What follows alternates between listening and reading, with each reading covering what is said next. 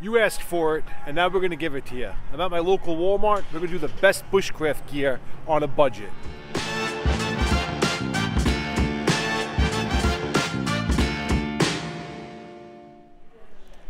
Hey guys, Justin with Backyard Bushcraft.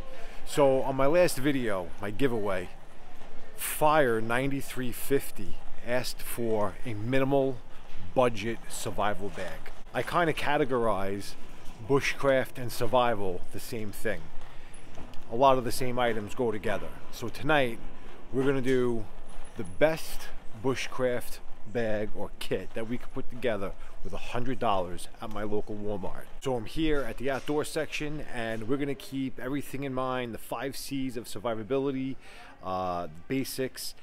And guys, just keep in mind, any items I list in my description, obviously you click that link, I get a small commission for it. I am an Amazon affiliate.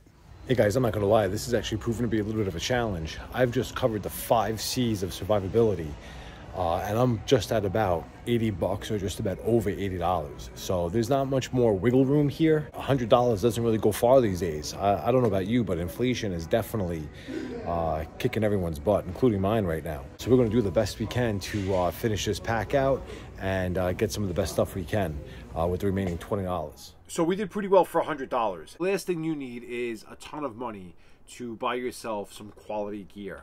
And when we hear Walmart, we sometimes think that maybe we're not going to get quality gear or the best gear that we can. But if you're just getting involved with bushcraft, or if you're getting involved with preparedness or some type of survival, that's really one of the greatest spots to go. Even though inflation these days is kicking our ass, for $100, I was able to really put together some of the best bushcraft gear or best survival gear that I could find.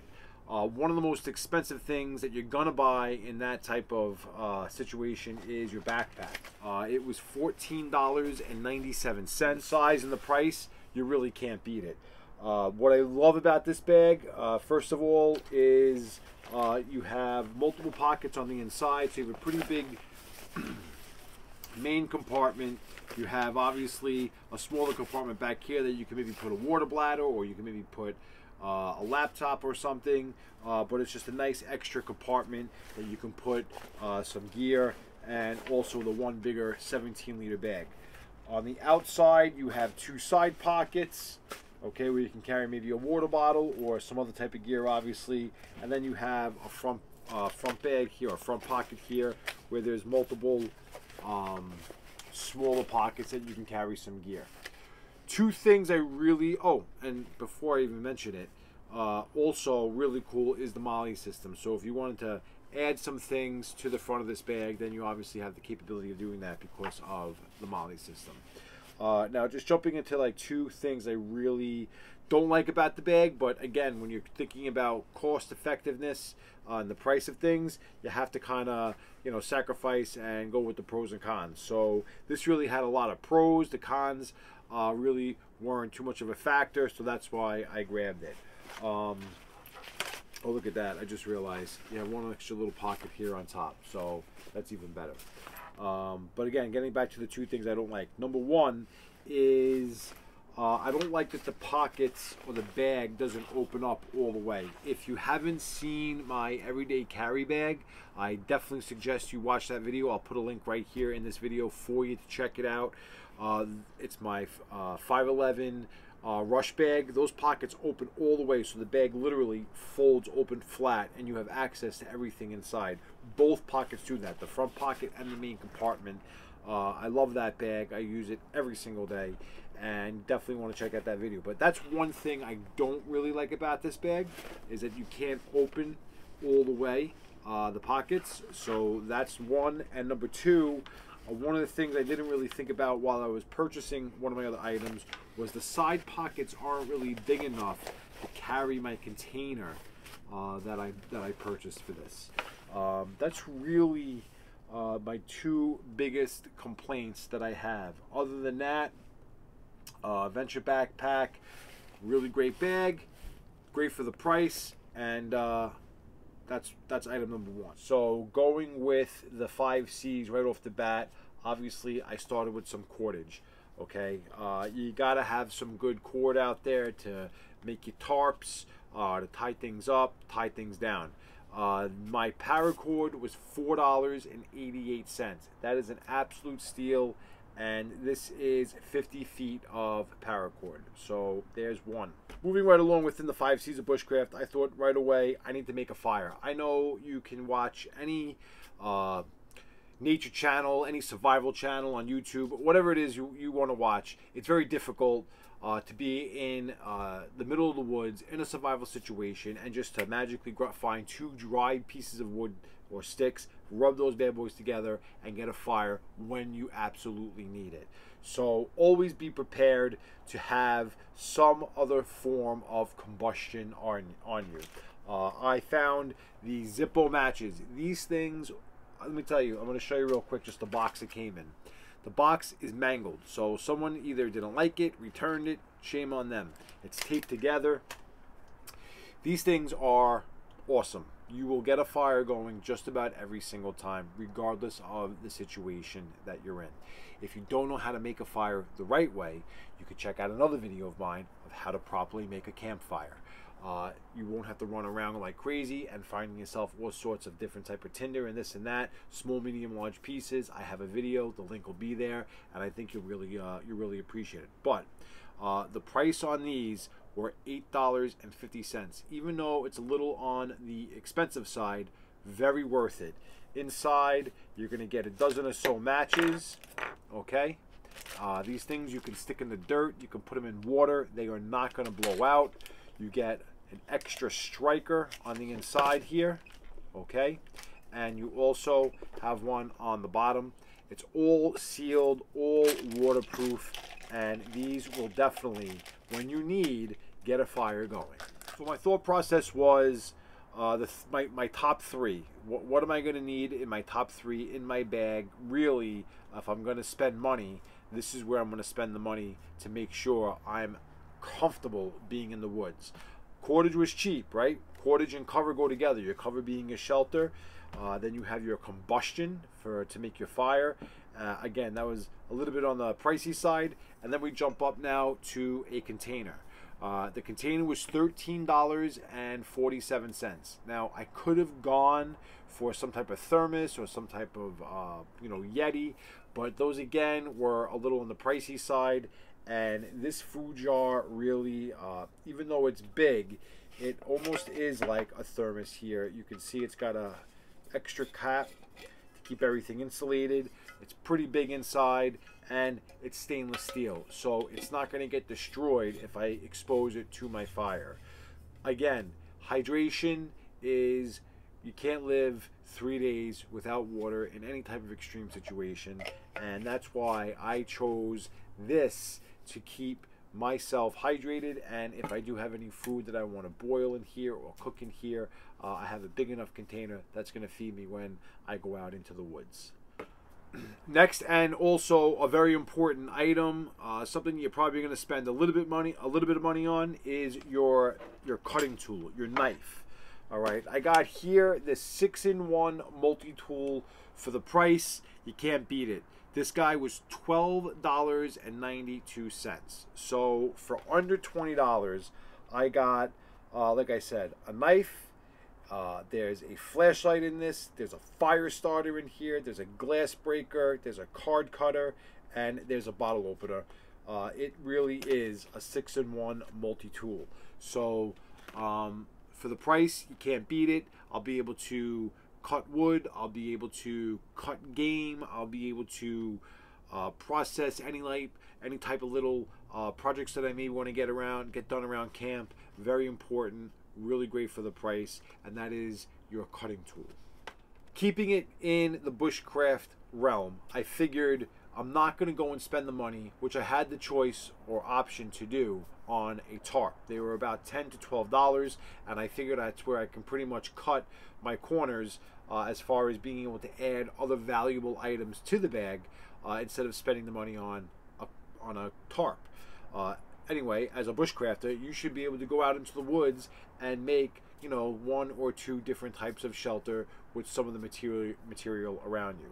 One thing I did pick up with that in mind, when I do make my shelter, or maybe even want to use this as my shelter, is an emergency blanket. They're great when you're going to need them to stay warm, or if you want to put up a very temporary shelter, or even use this in a survival situation as some type of reflector so you can get people's attention. This emergency blanket was $3.97. So it might have been a little bit of a little extra expense for something like this, but it's got multiple uses as far as keeping you warm, keeping you covered, and getting someone's attention if you happen to get lost.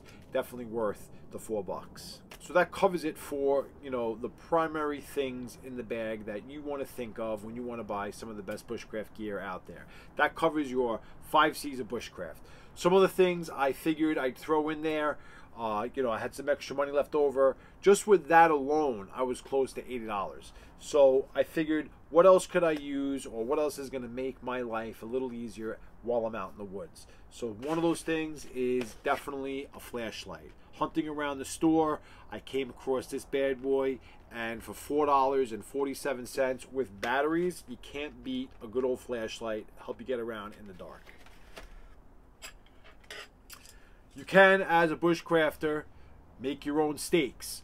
But again, for the price, I really couldn't ignore this. They're lightweight tent pegs. These were $1.78 each. So, I mean, listen, you can use these for multiple things. You can put tie lines to them. You can use this as a weapon to protect yourself. You can maybe use this as, you know, to get and kill game. Whatever the case is, I always like to have a couple of stakes handy. So if I did maybe in the woods find a tarp or find some type of shelter, I'd have the capability of staking myself down and making life just a little easier.